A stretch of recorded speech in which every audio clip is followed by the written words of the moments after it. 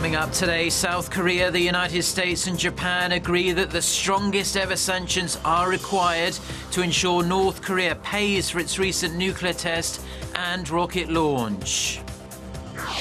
Washington's top intelligence official says North Korea could be capable of harvesting weapons-grade plutonium within weeks and is on course to have an operational road-mobile ICBM. First Seoul-bound expressways are expected to be congested today, the final day of the 5-day Lunar New Year holiday. Stay tuned for these stories and more.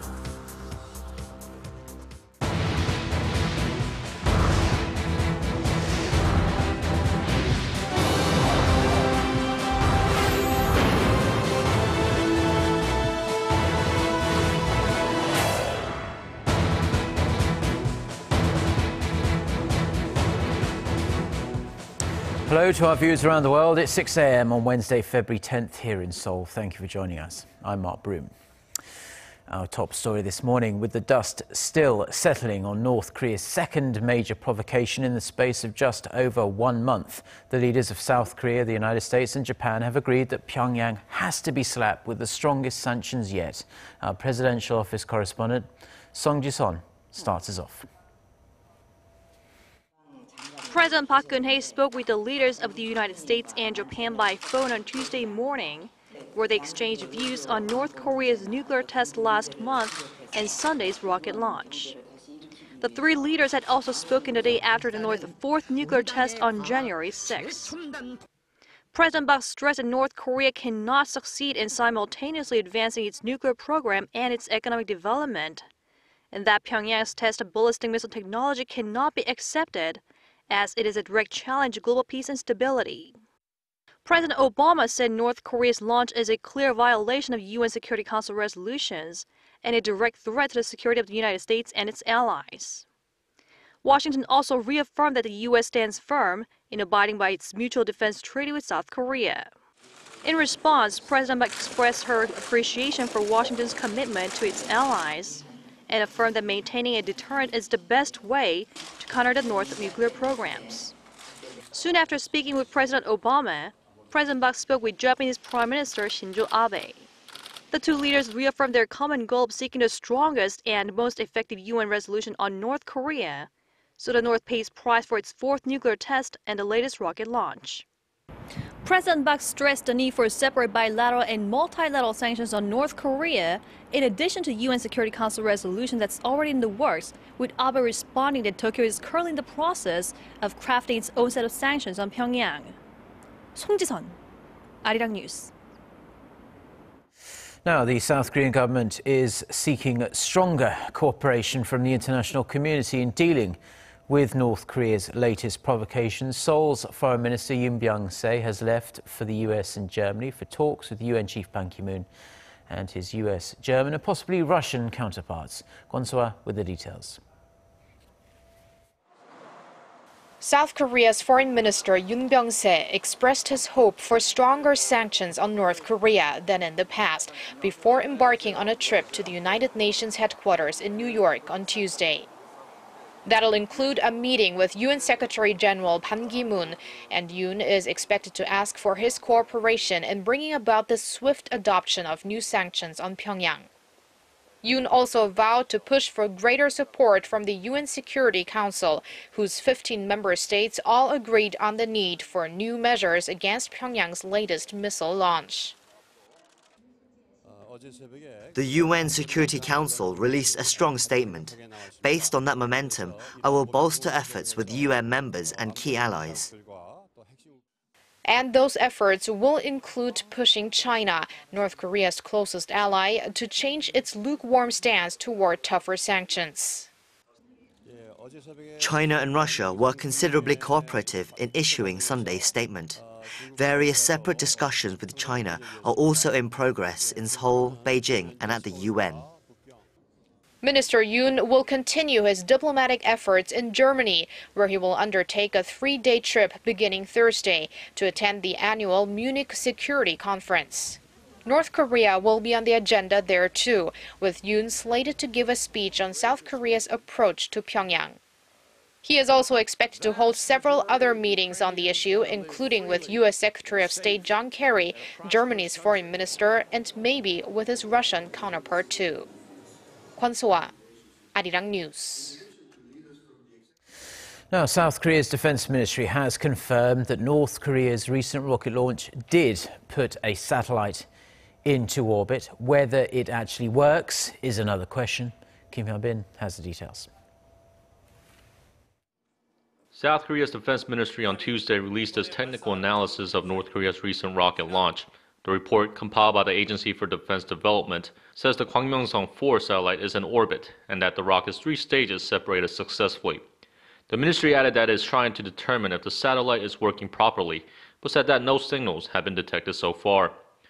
U.S. officials with a similar analysis have been quoted by various media outlets, saying the satellite North Korea fired into space is, quote, tumbling in orbit and incapable of functioning in any useful way. Seoul's defense ministry says the rocket launched on Sunday is similar to that int'l that was launched in December of 2012. North Korea's recent long-distance missile launch is similar to the previous missile launch in 2012. They compared the rocket's trajectory and the altitude at which the satellites entered orbit, which were the same for both. They also examined the time it took both rockets to put the satellite into orbit, which differed by just 17 seconds. The int'l had a maximum range of 10,000 kilometers, and the ministry says the range of the rocket launched Sunday is better by about 2,000 kilometers. The ministry also said that although North Korea has developed its intercontinental ballistic missile technology with this latest launch, it has not yet perfected the technology needed to bring a launched missile back through the atmosphere. South Korea was the first to detect the rocket just 50 seconds after it was fired, but the rocket disappeared from radar 6 minutes after the launch, which was also shortly after the rocket shed the fairing that encases the satellite. Seoul and Washington are conducting a joint investigation into the matter, including an analysis of the debris from the rocket's first stage. The ministry says it will be some time before it has any definitive results. Kim Hyun-bin, Arirang News. The top intelligence official in the United States has warned that North Korea could have access to plutonium within a matter of weeks to months. Speaking to the U.S. Senate Armed Services Committee on Tuesday local time, U.S. Director of National Intelligence James Clapper also said Pyongyang is believed to have taken, quote, initial steps, end quote, toward fielding a road-mobile intercontinental ballistic missile. Clapper said North Korea could use spent fuel from its 5-megawatt reactor at its Yongbyon nuclear complex to recover enough weapons-grade plutonium for 1 bomb a year. He also stressed that North Korea was committed to developing and close to fielding a long-range nuclear-armed missile that is capable of posing a direct threat to the US. Clapper noted how the regime, as you can see there, has publicly displayed its KN-08 ICBM on many occasions. Now, in other news, heavy traffic congestion is expected on Seoul-bound expressways today, the final day of Korea's 5-day Lunar New Year holiday. Korea Expressway Corporation forecasts traffic volume to start picking up from around 9 a.m. in around 3 hours from now and peak at around 3 to 4 p.m. However, road conditions are expected to return to normal at around 7 to 8 p.m. since most people have in fact already returned home over the past couple of days. Some 430,000 cars are estimated to be on the nation's expressways back to the capital on this Wednesday. Estimated drive times to major cities nationwide can be found on the Korea Expressway Corporation's official website. Now, if you're watching us in Korea, you'll probably be aware that we are now, as we just mentioned, in the final day of the 5-day Lunar New Year holiday. Throughout the break, we've been bringing you stories on all things holiday related. In our final report, we're going to introduce you to a training program designed to help us find some peace in our stressful modern day lives. Lee Ji-won with the details. This is the Dosan Sewon Sunbi Culture Training Center. About 74,000 people came here for training last year, and the number is growing by the year. Elementary school teachers are visiting the center for this session. But what do they want to get out of their training? I hope to learn about the 5 important ethics of Confucianism that characterize human nature, like kindness, generosity, and righteousness. I want to learn more about what Sunbis used to study. During Korea's Joseon dynasty, founded in 1392, Confucianism was adhered to and widely studied by Sunbis. Sunbi refers to classical scholars who studied throughout their lives. Their studies included academic literature, martial arts, music, drawing, and more, all of which were part of their character building. Sunbis were highly respected not only for their knowledge and virtue, but because they fought for social justice, condemning corruption and taking rightful paths. At this center, people can brush up on important values they may have forgotten in their busy lives. People learn about the mind and spirit of Sunbi, which is to lower oneself and respect all human beings, but at the same time fight for what is right. They also learned why it's important in our society today. We help them practice that in their daily lives. The center is extra special as it's near the head house of one of Korea's most prominent Sunbis, Taege Ihwang. Traces of Taege's life can be found everywhere. Taege is highly praised by many for putting his knowledge into practice and treating everyone fair and same, regardless of their social status. As part of the program, people learn about Taege Ihwang and visit the places he meditated, indirectly experiencing the life he had. They also visit Taege's house. They can seek advice on practicing the values of Sunbi from the eldest grandson of Taege's head family. They put on traditional costumes and pay respect to Taege. I felt very nervous and sacred when vowing to Taege. I feel honored to have this opportunity. Putting on the traditional costume and experiencing these cultures made me feel as if I were really communicating with Taege. By sharing the Sunbi culture and teachings of Taege, the center hopes to remind people of the forgotten virtues and righteousness. 이지원, Arirang News. Now we're going to shift gears here quite a bit because Japanese stocks plunged more than 5% on Tuesday, and the yield on the benchmark government bond dropped into negative territory for the first time ever.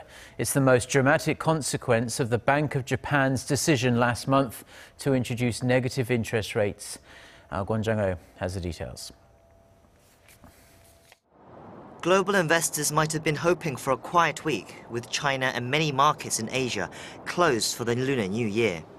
But after markets in Europe and US took a tumble on Monday, Japanese stocks followed suit, taking a turn for the worse on Tuesday.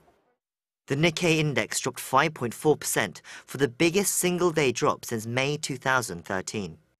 The Topix index also fell by 5.5%.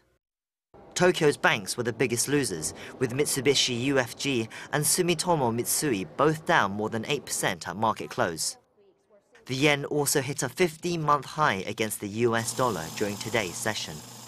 This affected export businesses, including Japan's auto industries, with Toyota, Honda, Nissan all dropping around 6% or more. There was also a historic turn with Japan's 10-year government bond yields turning negative for the first time. These movements came in spite of the Bank of Japan introducing negative interest rates less than 2 weeks ago to try and reinvigorate the economy. Global markets are now waiting for Federal Reserve Chair Janet Yellen to give word on Wednesday about future US rate hikes.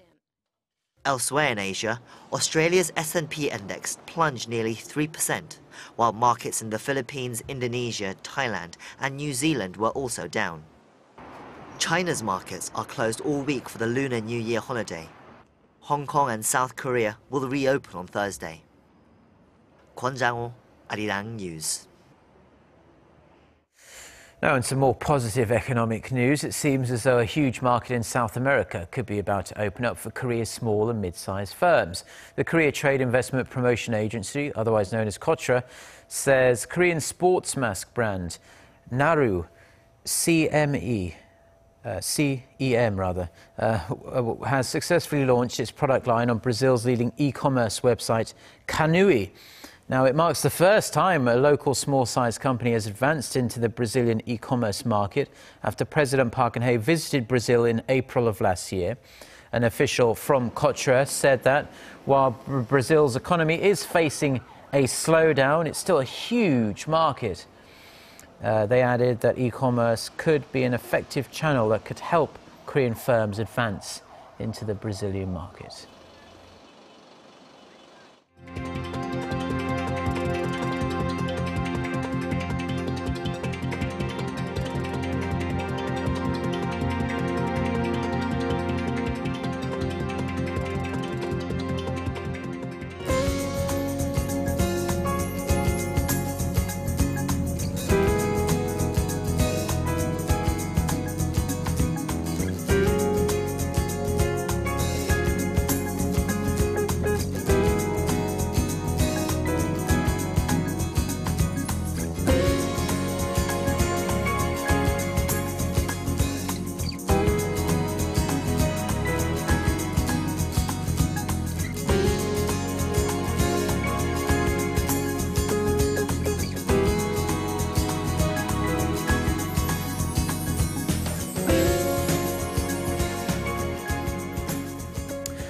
Well, that's all we have for now on this Wednesday morning here in Seoul. I'm Mark Broom. Thank you as always for tuning in, and we'll be back throughout the day with more newscasts. So until then, goodbye.